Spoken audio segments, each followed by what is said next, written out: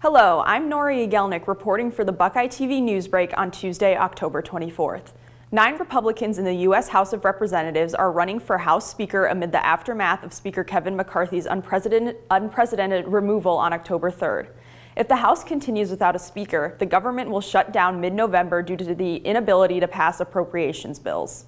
The Taylor Swift Eras Tour concert film earned $31 million in the box office in week 2 of its release. This number is the most of any concert film in its second week at the U.S. box office in total. The film has secured $129.8 million so far domestically. On November 7th, Ohioans will vote on issues 1 and 2. Issue 1 concerns enshrining abortion in the Ohio Constitution, and Issue 2 concerns the legalization of recreational marijuana. Thank you for tuning in. I'm Nora for BuckeyeTV.